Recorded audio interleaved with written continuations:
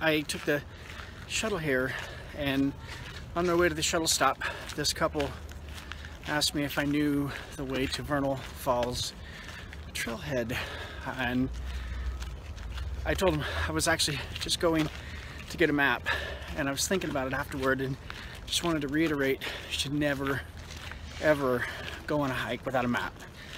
Even if no one else has maps, you should always have one just in case. It's better to get in the right habit and always take care of yourself than be caught out in the wilderness with no map at all.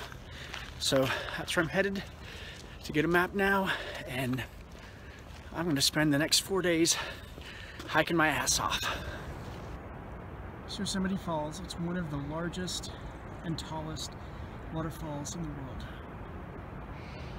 It is pretty amazing, but not from down here, so let's head up. So Yosemite Falls, right there, is actually one of the largest and tallest waterfalls in the world. And you can't really see it from down here, so let's head on up and check it out. Guess I won't be going to Yosemite Falls. It looks like the east access to the lower falls viewing area is closed due to fragile ice and damaged footbridge. Fragile ice will not support your weight, and water often flows beneath it. So basically, if I want to get up, I have to go clear to the other side. Might have to be another day, but I want to get up there and check it out. It's a little disappointing. There's even a cemetery here in Yosemite Valley, just near the visitor center. It's interesting. There's graves here from people that died 100 years before I was even born.